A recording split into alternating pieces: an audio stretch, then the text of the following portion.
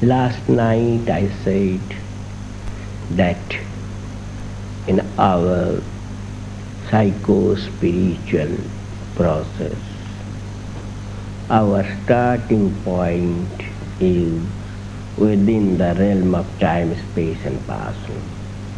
And our goal, for which I use the term supreme nominal entity, is beyond the reach of time, space and passing.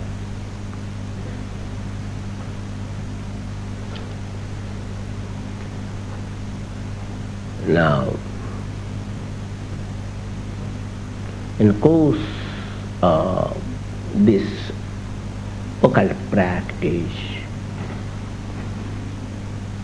the bondages of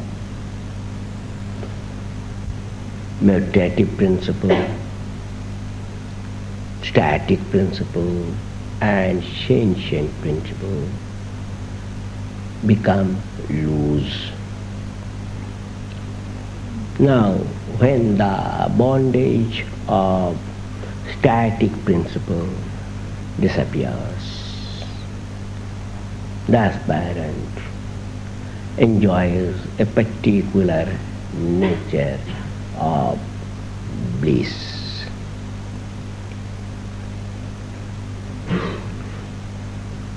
There, that is in that stage, there remains no static bondage, but the bondages of meditative and sentient principles are there.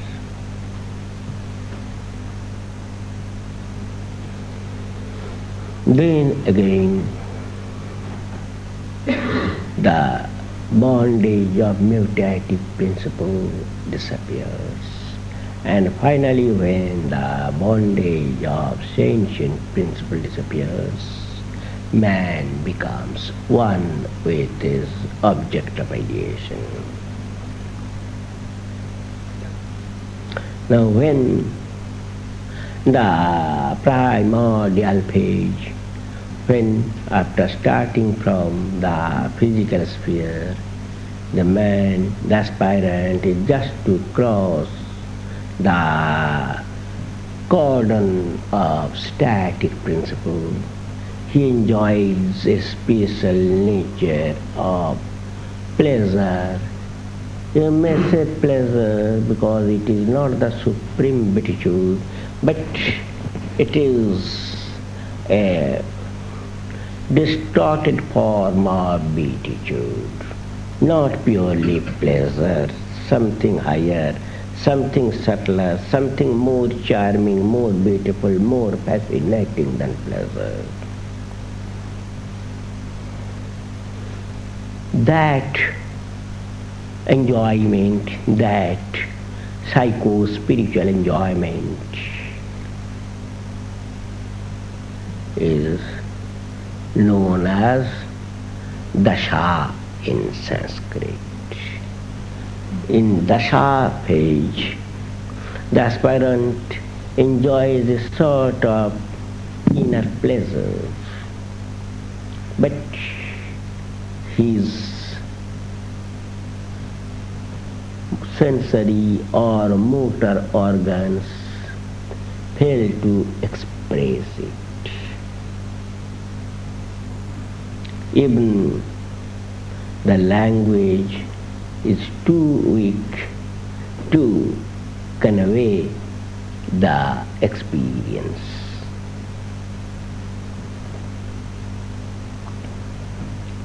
That stage of human mind is called dasha. It tries to express something, but his vocal cord cannot produce the sound.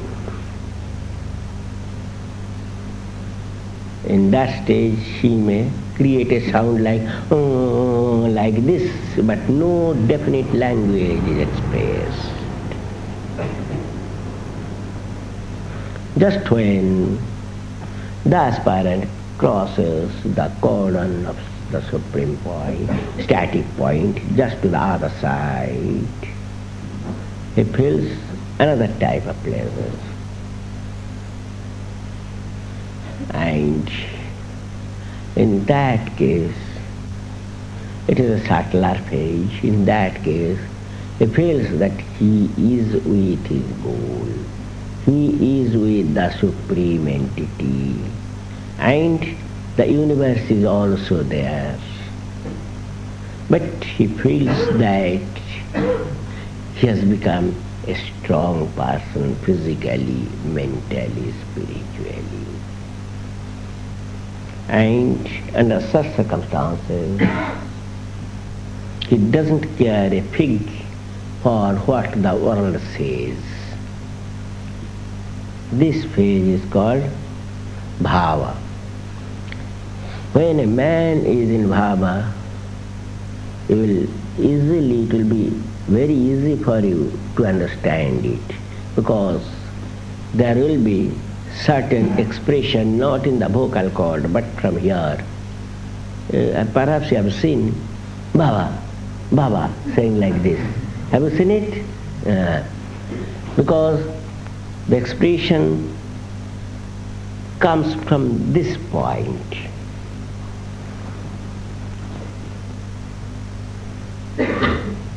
Then when the aspirant crosses the cordon of the meditative principle, that stage is known as bhava samadhi. In that phase, he feels that he is with his cosmic goal. There is no universe. At that stage, he ignores the entitative existence of the universe. But he feels that he is with his Lord. He enjoys divine bliss, but it becomes very difficult for him to express it. That is, he cannot express it. This phase of bhava samadhi. And in the final phase, when he crosses the jurisdiction of sentient principle, he feels that there is no duality. That is the duality, he and his Lord. This duality disappears. He feels there is only one existence, he is, or the Lord is. I am with my Lord, I and Lord. This duality disappears. Now, all other higher samadhis, this is called Mahabhava. All other higher samadhis are experiences of, different experiences of this Mahabhava. It depends on the style of ideation. But when one attains the stance of Mahabhava, it is not at all difficult or impossible for him to enjoy other kinds of samadhi. Not bhav samadhi, but actual samadhi. That is the highest form of samadhi. But all these samadhis, which are beyond the boundaries of sentient principle, are qualified samadhi, attributional samadhi. And the mind remains either in the form of microcosm or in the form of macrocosm. That is, the ectoplasmic stuff is there.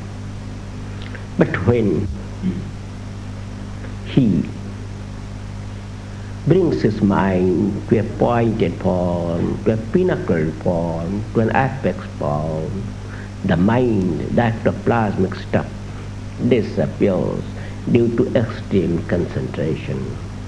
And under such circumstances, the supreme cognitive faculty remains. This is called non-qualified, non-attributional samadhi, nirvikalpa samadhi in Sanskrit. By dint of japa kriya, japa, one attains the attributional stage of samadhi, and by dint of one's dhyana, one attains the non-attributional stance of samadhi, which is the goal of each and every individual of this universe. You should know it and you should do it accordingly.